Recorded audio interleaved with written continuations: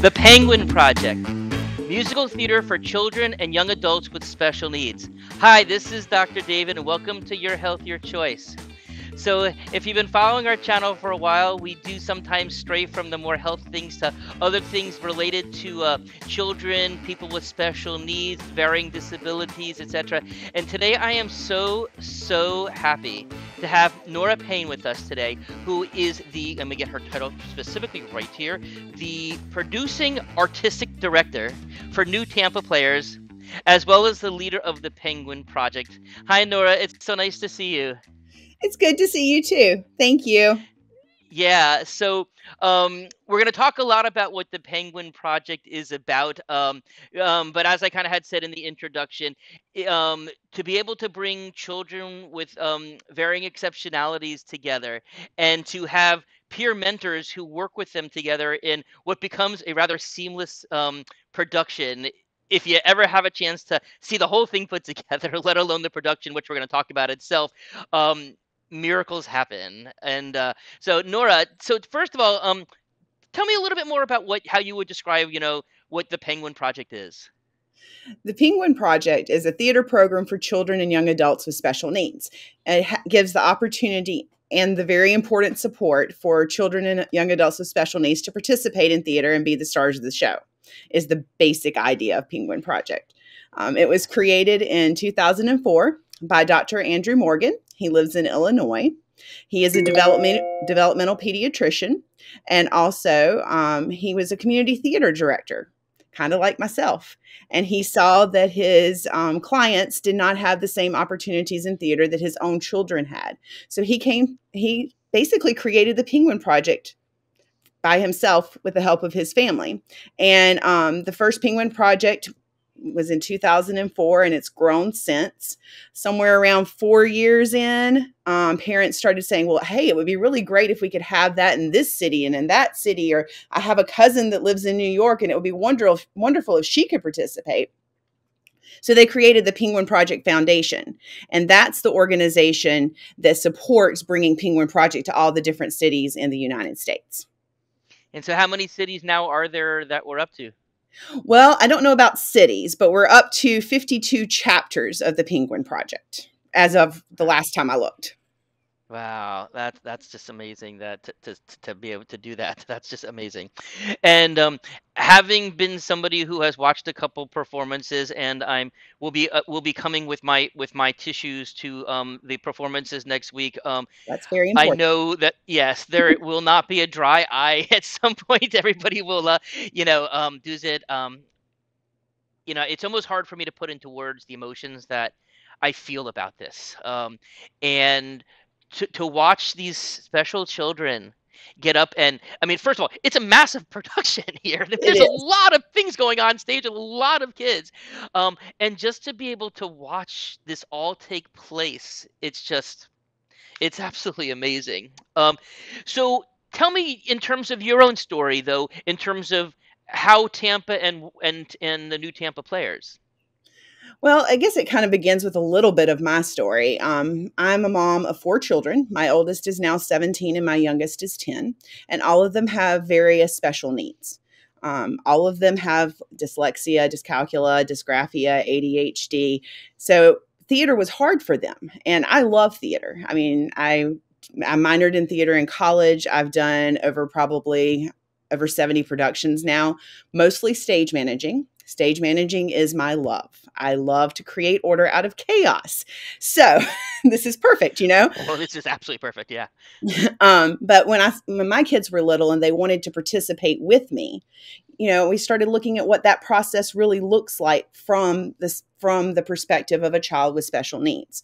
So in a regular theater process, you have auditions. Well, right there's already a couple of problems because you have to start with memorizing something. Memorizing a monologue, memorizing a song, something along those lines. So that's very difficult. And then if you get through that process, the next step usually involves like a callback. And in a callback, they just hand you a script and you read from something you've never seen before. So sometimes I think when we're doing that, with kids and adults with special needs, we're truly testing their like reading ability rather than their acting ability.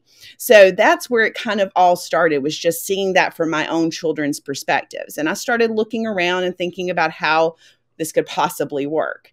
And in 2018, I went to the American Association for Community Theaters. They had a theater management conference that was in Venice, Florida. And it's a bunch of community theater managers from all across the United States. And they were talking about the various things that were working at their theater. And Penguin Project was one part of what they were talking about. And I was like, hold on, what's that? And they started describing, and I'm like, that's it. And in that very day, I emailed Dr. Andy, and within a week, we were a replication site for the Penguin Project. Yeah, that's great. And I was so obviously when he came down to help launch it, the first time, and I did get to spend some time with him. And obviously, as a pediatrician who works with special needs kids myself, it was just like I was just such in awe, of what this man, just reading about him ahead of time and what he accomplished. But then obviously once you see him in action, and for everybody who knows, like the one of the theme songs, like one of the real themes of the Penguin Project is "Don't Stop Believing," which is something that anybody who comes to the performances, which we're going to talk about, will get to have the privilege of seeing and watching him just getting right in there and like doing the dance just the way that everybody else would do the dance, and kind of like teaching it along. It's just like, yeah, I mean, like, myself as more of a musician, that's where my art comes out. It certainly doesn't come out in graphics because I could barely draw a stick figure. But, to meet another pediatrician who is so heavily supportive and involved in the arts, it's just, you don't always come across like those types of like, souls that you can march with. And again, it was just like so cool that was there. Now, so you came up with this idea, put it in motion. How did you find the kids? But so, and for those who know, so there are there were called the young actors, who are the actual actors themselves, and then there are peer mentors. And the reason why I got called the Penguin Project and the Penguins in the first place is, as you may know, penguins pair off.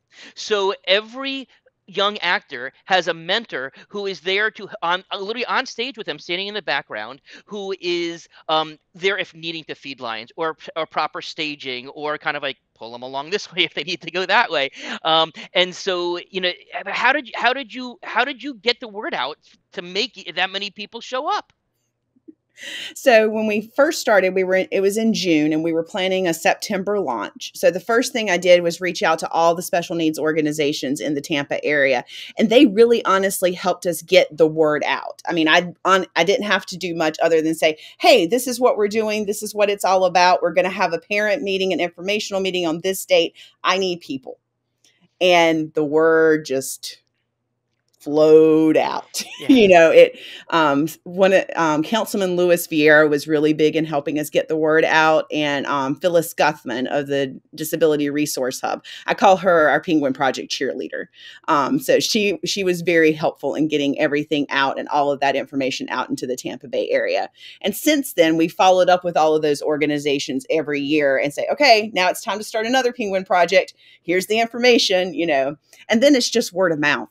I mean, once you've seen it, it's really hard not to talk about it. And obviously some of the peer mentors were siblings, but not Yes, all, not right? all. So did you do anything in particular to recruit them, or did it just kind of organically, just if you build it, they will come type of thing? Well, we reached out to all the charter schools, private schools of, Yeah. the age group that we're looking for. So our young artists start at 8 and they go all the way up. Our oldest is now 28. So to give you the age range there. So we just reached out to all the middle schools, the high schools, reached out through all of our theater connections to pull in theater kids. This year we've really had to recruit more adults. This year we expanded from 37 young artists to 49 young artists, which is a big, big jump. But most of those young artists are actually over the age of 18. So, we had to reach out to more adults, and we involved like more, reached out to USF and a bunch of places like that to pull in people of a similar age to our young artist. Yeah. And it'll be, I'm so looking forward to seeing 1/3 more, if my math is correct, of people up there. A few descriptions for you that I've had. Angel is one of them, because there's no doubt in my mind you were put on this earth for this reason. Okay, I mean, like, all of your backgrounds, personally, professionally, etc., was there, but to do what you've done, I mean, I've seen the hours, I've seen the labor of love that you do. You truly are an angel, and I just honor you so much for that. Oh, thank Um, you. my other term for you is cat herder, because I mean, especially if you getting together, I mean, not just them, but the peer mentors and this the sheer number of kids out there, and if you've ever been with cats, you can't really herd cats, but yet very, very quickly. I mean, you set the rules, you set the criteria from that very first one. And, certainly we've certainly seen a special needs child who isn't necessarily want to be compliant that day. Maybe they had a bad day. We've certainly seen the occasional meltdowns. But my goodness, to bring that number of any kids together, let alone a bunch of, with most of them having special needs, it's just amazing to see how you've been able to pull that off. Now, this upcoming performance, which is happening, so the actual dates of the performances are March 11th, 12th, and 13th. right, and the location is at USF Theater 1. yes. Please tell everybody, and we'll get back to this at the end as well, but please tell people how they can purchase tickets. You can go to newtampaplayers.org, and there's a button at the top right that says tickets. And if you click on that, it will lead you to Penguin Project tickets. Excellent, excellent. And this is at the USF in the USF Theater, gorgeous theater, like all the trimmings, if you will, to be Definitely. there. Our the first time it was done in a gymnasium at a community center, which is wonderful. But obviously it's been we've done an upgrade here, which is wonderful as well. So tell us about the first. Let's go a little bit through the different productions that's been done so far. Oh, wow. So a trip down memory lane, so to Yeah, speak. absolutely. So our first production was Aladdin, and that was in 2019. And that's the one that was at the University Area CDC. And that was truly a special experience because it was the first one. And I feel like all of the parents, we were all like, oh, is this going to really come together? Is this going to come together? And it really did. I mean, the magic, I remember that Tuesday night before we opened on Friday. And our choreographer, Mr. Brad, he and I were we sit below the stage and kind of mini direct, and he, we were going, okay, is this going to come, and then Wednesday, and it just kind of solidified. And we were like, we've got a show. And just that feeling in that one moment. And then, of course, opening night, when you get all of, you have the audience and everybody's laughing and they're clapping and all of that. That was truly an amazing experience. Yeah, and seeing the young artists, which for many of them, this was the first type of they had experienced anything like this, and I just remember so much like the first audience response, to like the first, and like I just remember the looks on some of their faces of like, oh, this is Oh, not just real, but this is really cool, and that was just such a spectacular thing. And the I forget the name of the young actor who played Genie, his in name that is first Connor. Connor, and when I spoke when I after watching this, and I think it was after the first performance that I asked his mom, because I mean Connor did a dead ringer for what Robin Williams did.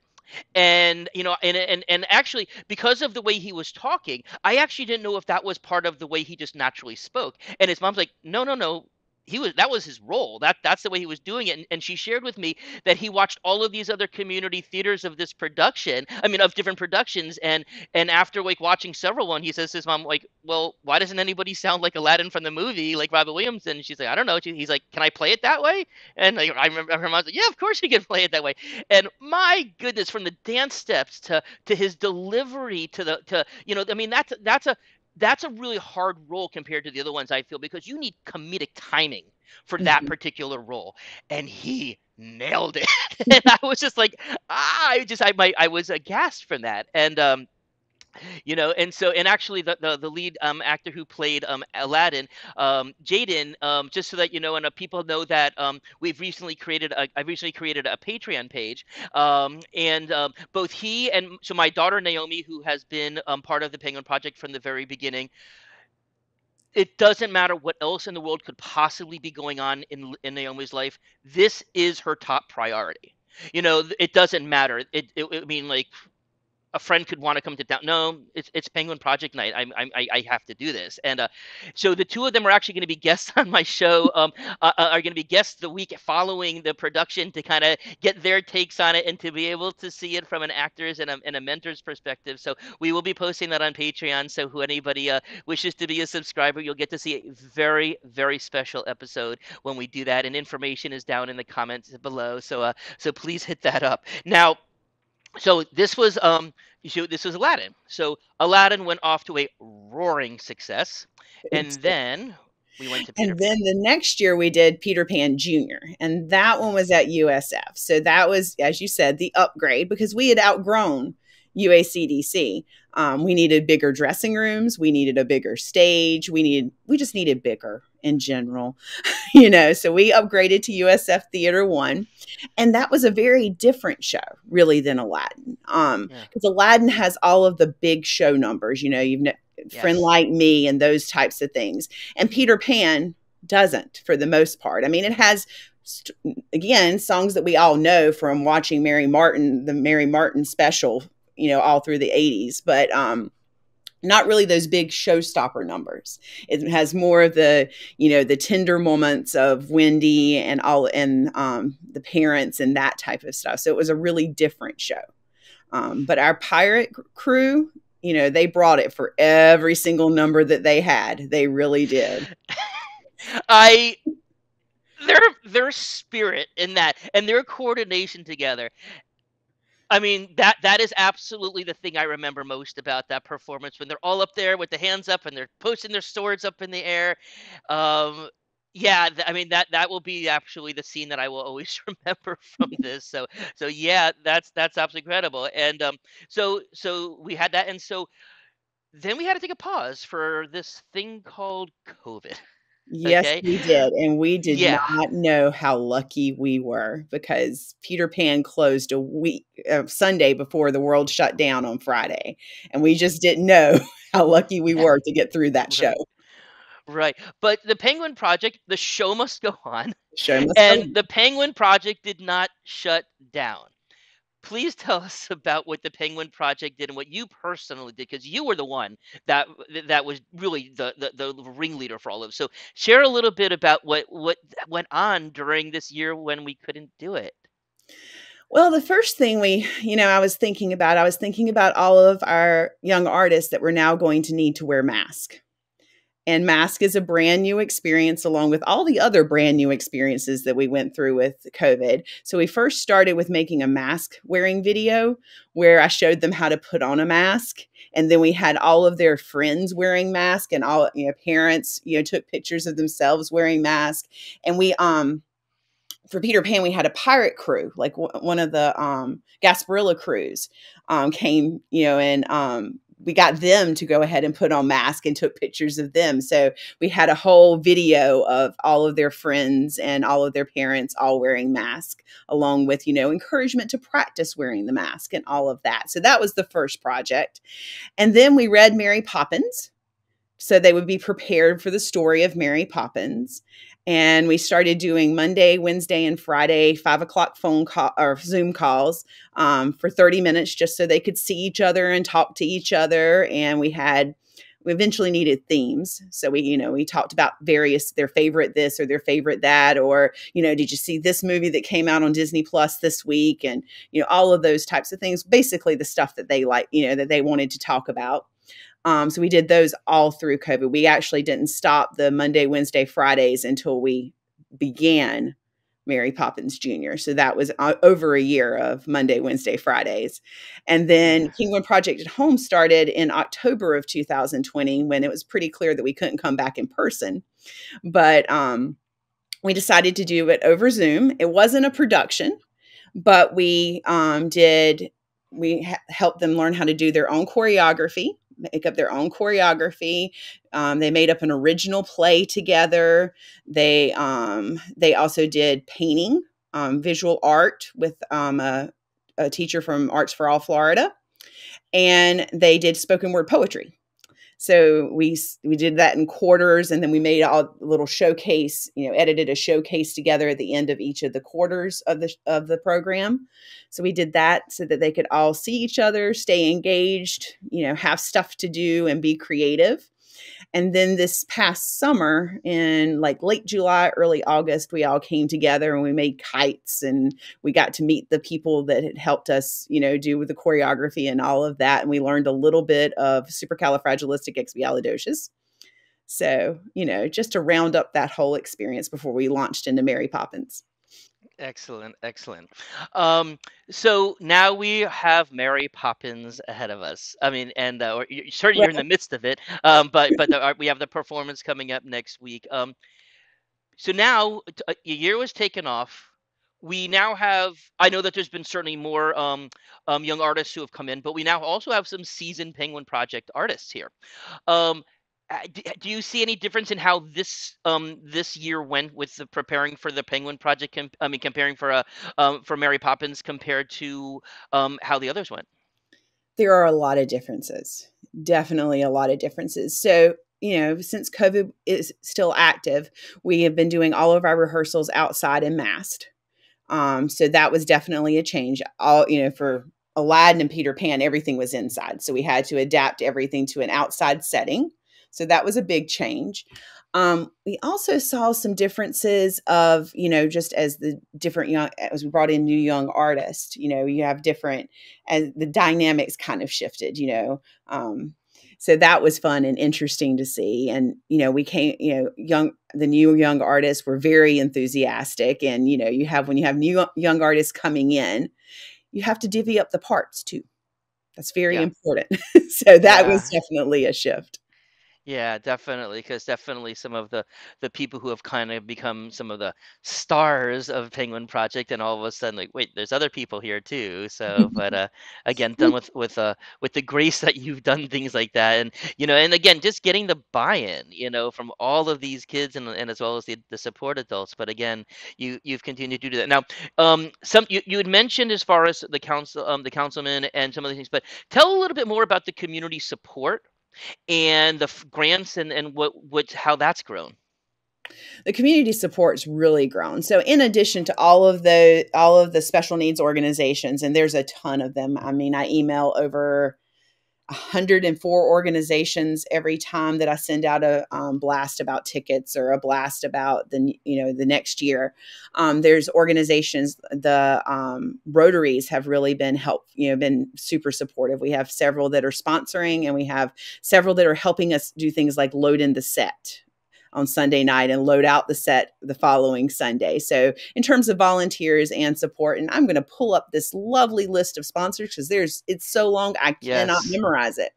The Vinnick Family Foundation is one that comes in every year, and they help us really to afford the rental at USF. So they're very, very important. The Suncoast Foundation, Mosey always sponsors our cast party every year. Florida State Division of Culture and Arts in Hillsborough County, they give us funding as New Tampa Players as an organization every year. RSA Consulting, Ameriprise, Root Logistics, Domain Homes, Bella V, Amco at Zephyr Hills, New Tampa Women's Club, the Temple Terrace Arts Council, Hartfield Productions, Focus Academy, the Temple Terrace Women's Club, the Action Flooring Restoration, and of course, Big Dog and his family. And for people who don't know, Big Dog, his name is Zach Muller, and he goes by Big Dog.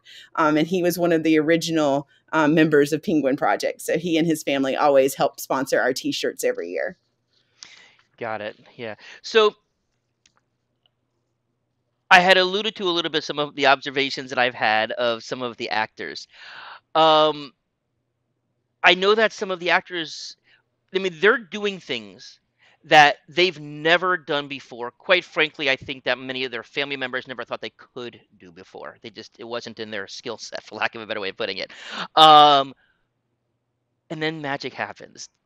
Share with me some of your fond memories and of like some of those like wow moments, or just like what you've observed from you being there every day in terms of like the buddingness of the young performer.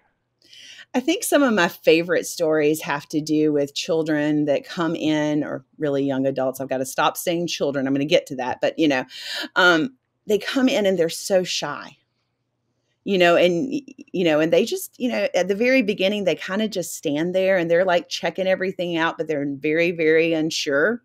And then one day they just decide to participate. When we did Aladdin Jr., we had a young artist that sat down on the side for 17 rehearsals. And his peer mentor just sat next to him, but on that 17th rehearsal, about 30 minutes in, he stood up and he knew all the choreography. He had been watching that entire time, absorbing, but he knew exactly what to do. He was just waiting until he was comfortable. And once he was comfortable, he had his moment and he was all in. So those types of moments are some of my favorites. Go ahead. No, and just that the Penguin Project gives these artists the space to do that, right? I mean, just to have a, again, to have a peer mentor, to have the patience, just just to sit there and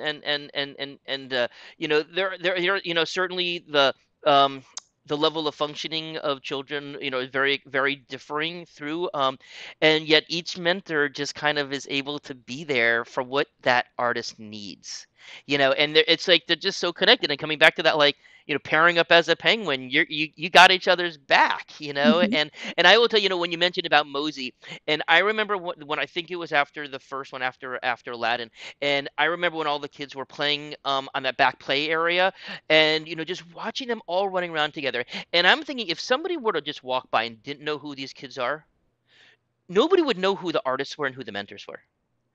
They were just this one big conglomerate of just fun.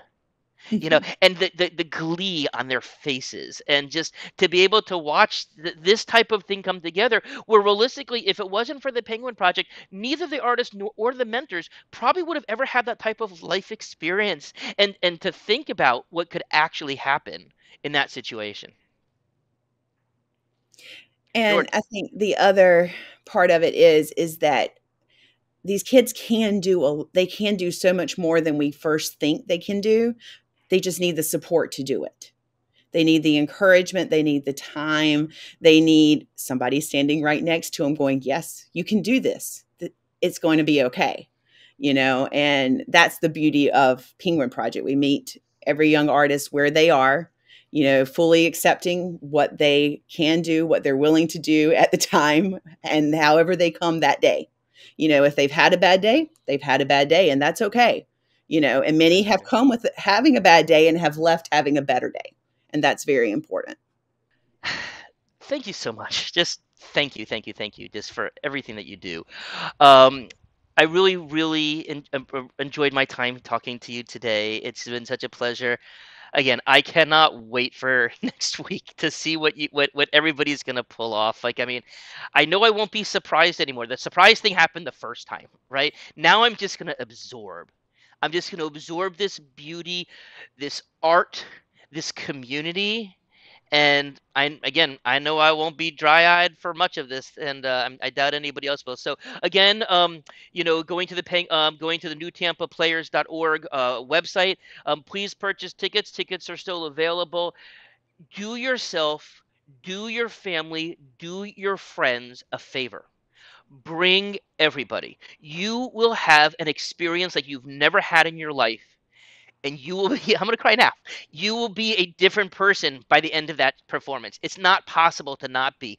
It's that impactful. You will remember this for the rest of your life. So please, everybody, come get tickets, support in any way, sponsorships, donations, get stuff at the snack bar. All of that stuff certainly comes to help the Penguin Project, and it's been great. Again, for everybody who knows, if again, please join us on our Patreon page. Please subscribe to this YouTube channel and join us on our other social media handles. All the information again is down below. Nora, thank you again so much for taking your time. I know that you have a full day ahead of you because you have more rehearsals ahead of you, let alone next week for Tech Week, which again, just being part of that, I know that you need you need a cruise and then a vacation after that, just after these weeks are over, just to kind of recharge your batteries. But I have a feeling, just the amount that I know about you, that you get there, you get pretty charged. So I'm glad to know you. Thank you so much for having me. I really appreciate it. Absolutely. Have a nice day, everybody.